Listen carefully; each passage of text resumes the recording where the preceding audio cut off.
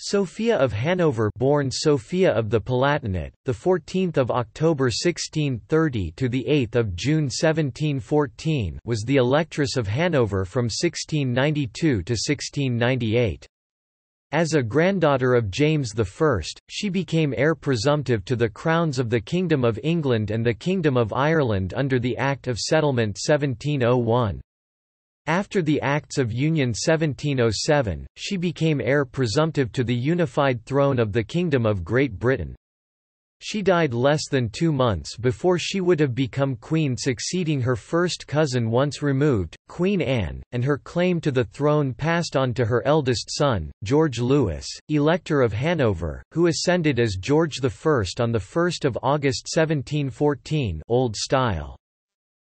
Born to Frederick V of the Palatinate, a member of the House of Wittelsbach, and Elizabeth Stuart, in 1630, Sophia grew up in the Dutch Republic, where her family had sought refuge after the sequestration of their electorate during the 30 Years' War. Sophia's brother Charles Louis was restored to the Lower Palatinate as part of the Peace of Westphalia. Sophia married Ernest Augustus of Brunswick-Lüneburg in 1658. Despite his jealous temper and frequent absences, Sophia loved him, and bore him 7 children who survived to adulthood. Initially a landless cadet, Ernest Augustus succeeded in having the House of Hanover raised to electoral dignity in 1692. Therefore, Sophia became Electress of Hanover, the title by which she is best remembered.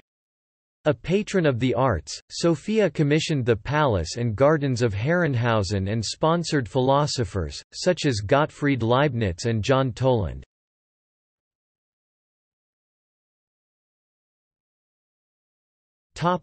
Early life. A daughter of Frederick V of the Palatinate by Elizabeth Stuart, also known as the Winter King and Queen of Bohemia. For their short rule in that country, Sophia was born in the Wassenaar Hof, The Hague, Dutch Republic, where her parents had fled into exile after the Battle of White Mountain. Through her mother, she was the granddaughter of James VI and I, King of Scotland and England. At birth, Sophia was granted an annuity of 40 thalers by the estates of Friesland. Sophia was courted by her first cousin, Charles II of England, but she rebuffed his advances as she thought he was using her in order to get money from her mother's supporter, Lord William Craven.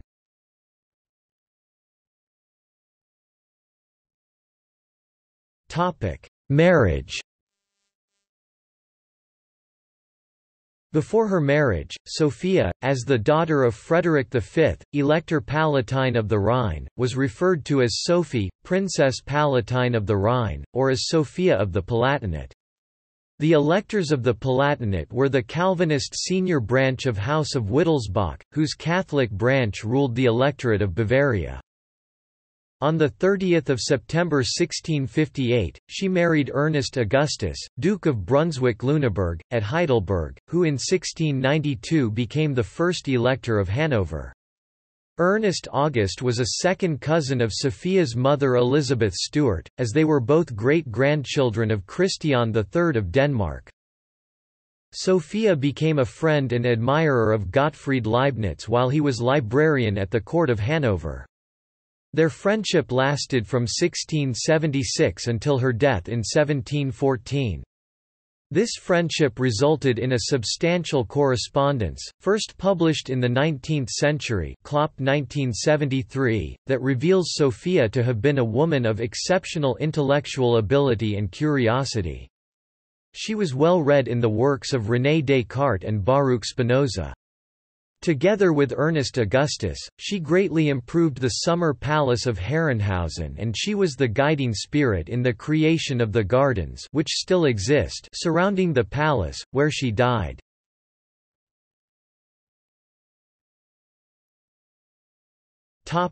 Issue. Sophia had 7 children who reached adulthood. They were George I of Great Britain (1660–1727), Frederick Augustus of Brunswick-Lüneburg (1661–90), Imperial General. Maximilian William of Brunswick-Lüneburg (1666–1726), Field Marshal in the Imperial Army. Sophia Charlotte (1668–1705), Queen in Prussia. Charles Philip of Brunswick-Lüneburg (1669–90), Colonel in the Imperial Army. Christian Henry of Brunswick-Lüneburg (1671–1703).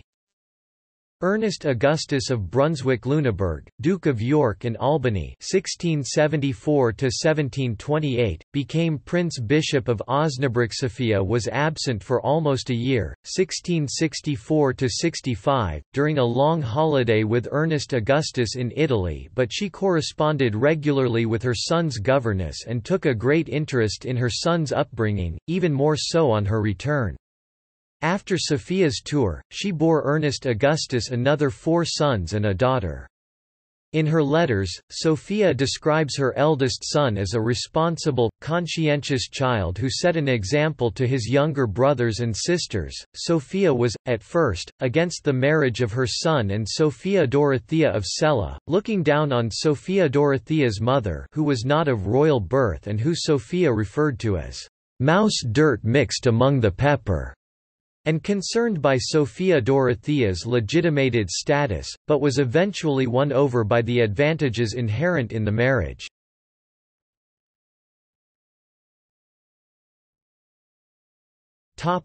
Heiress presumptive. In September 1700, Sophia met her cousin, William III of England, at Loo. This happened just 2 months after the death of Prince William, Duke of Gloucester, nephew of William III and son of the future Queen Anne. By this time, given the ailing William III's reluctance to remarry, the inclusion of Sophia in the line of succession was becoming more likely, because she was a Protestant, as was her husband. Her candidature was also aided by the fact that, because she had grown up in the Netherlands, she was well known to her cousin, William III, and was able to converse fluently with him in Dutch, his native tongue.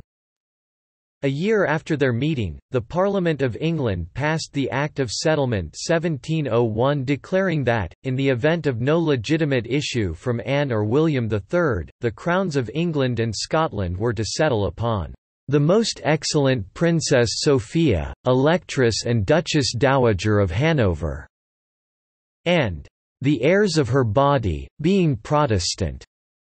The key excerpt from the Act, naming Sophia as heir presumptive, reads, "Therefore for a further provision of the succession of the Crown in the Protestant line we your Majesty's most dutiful and loyal subjects the Lords Spiritual and Temporal and Commons in this present Parliament assembled do beseech your Majesty that it may be enacted and declared and be it enacted and declared by the King's most excellent Majesty by and with the advice and consent of the Lords Spiritual and Temporal and Commons in this present Parliament assembled and by the authority of the same that the most excellent Princess Sophia Electress and Duchess Dowager of Hanover daughter of the most excellent Princess Elizabeth late Queen of Bohemia daughter of our late Sovereign Lord King James I of happy memory be and is hereby declared to be the next in succession in the Protestant line to the imperial crown and dignity of the foresaid realms of England France and Ireland with the dominions and territories thereunto belonging after His Majesty and the Princess Anne of Denmark and in default of issue of the said Princess Anne and of His Majesty respectively." Sophia was made heir presumptive to cut off not just a claim by the Roman Catholic James Francis Edward Stuart, who would have become James III in 8, but also to deny the throne to the many other Roman Catholics and spouses of Roman Catholics who held a claim. The Act restricts the British throne to the Protestant heirs of Sophia of Hanover who had never been Roman Catholic or married a Roman Catholic. Some British politicians attempted several times to bring Sophia to England in order to enable her to assume government immediately in the event of Anne's death. It was also argued that such a course was necessary to ensure Sophia's succession, for Anne's Roman Catholic half-brother was significantly closer to London than was Sophia. The Electress was eager to move to London, but the proposal was denied, as such action would mortally offend Anne, who was strongly opposed to a rival court in her kingdom. Anne might have been aware that Sophia, who was active and lively despite her old age, could cut a better figure than herself. Sophia was completely uncertain of what would happen after Anne's death, saying, "What Parliament does one day, it undoes the next." When the law was passed in mid-1701, Sophia, age 70, 5 of her children, ages 35 to 41, and 3 legitimate grandchildren, ages 14 to 18, were alive. Although Sophia was in her 71st year, older than Anne by 35 years, she was very fit and healthy, and invested time and energy in securing the succession either for herself or her son. Currently, there are more than 5,000 legitimate descendants of Sophia, although not all are in the line of succession. The Sophia Naturalisation Act 1705 granted the right of British nationality to Sophia's non-Roman Catholic descendants, those who had obtained the right to British citizenship via this act at any time before its repeal by the British Nationality Act 1948 retain this lawful right today.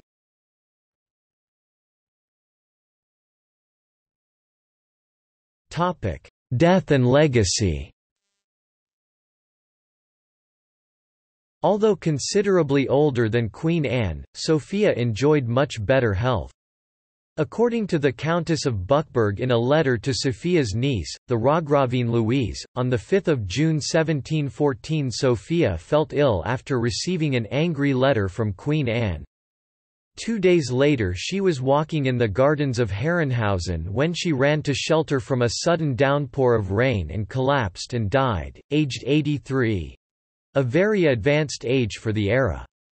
Just over a month later, in August, Queen Anne died at the age of 49. Had Anne predeceased Sophia, Sophia would have been the oldest person to ascend the British throne. Upon Sophia's death, her eldest son Elector George Louis of Brunswick-Lüneburg (1660–1727) became heir presumptive in her place, and weeks later, succeeded Anne as George I. Sophia's daughter Sophia Charlotte of Hanover (1668–1705) married Frederick I of Prussia, from whom the later Prussian and German monarchs descend.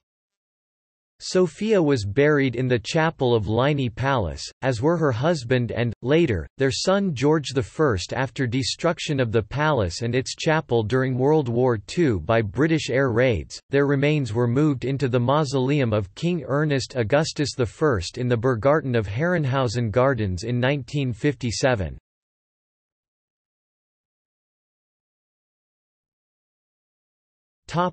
Ancestry.